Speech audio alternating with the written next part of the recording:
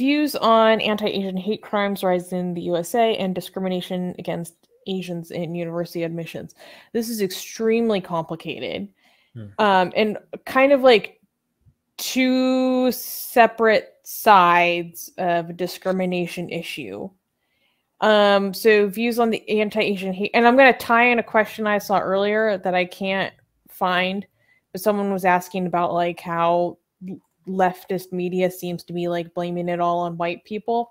I'm waiting for the FBI crime statistics to come out, because after 7 years of living in the Bay Area, or like since I was 18, like that's just not what I see and experience. And I'll just leave it at that. So I'm waiting for statistics to come out to help lead my opinion on that type of thing. Especially with this recent spike. Discriminations against Asians in university admissions. It's extremely complicated. I think it's really messed up. It's obvious. It's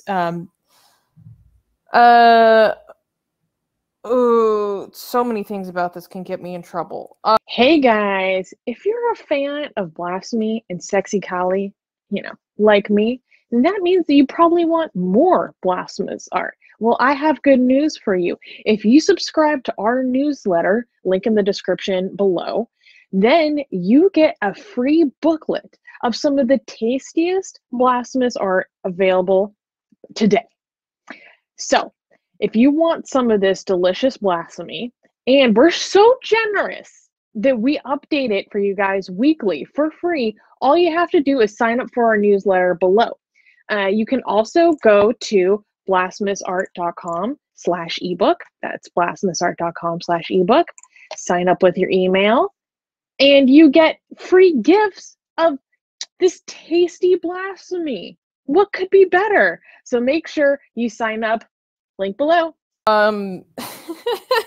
It's one of the reasons why I don't really like affirmative action, which is, but that's a very complicated issue unto itself that I still need to really solidify my opinion on. But learning about what Asians go through in university admissions is one of the things that made me start to change my mind about some things.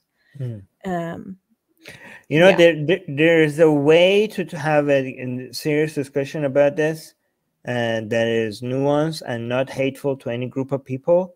However, YouTube is not very good at recognizing who's actually being hateful to a group of people and who's not being hateful to a group of people. So unfortunately, I'm not going to be able to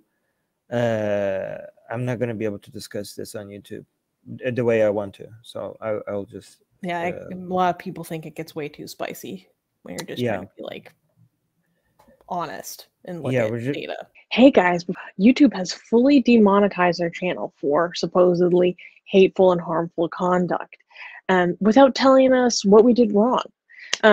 If we get to 1,000 patrons, we will be able to keep paying all our team, our editors, our artists, without ever having to worry about monetization again, which would be amazing. Yay! So please support Atheist Republic on Patreon. Link in the description below.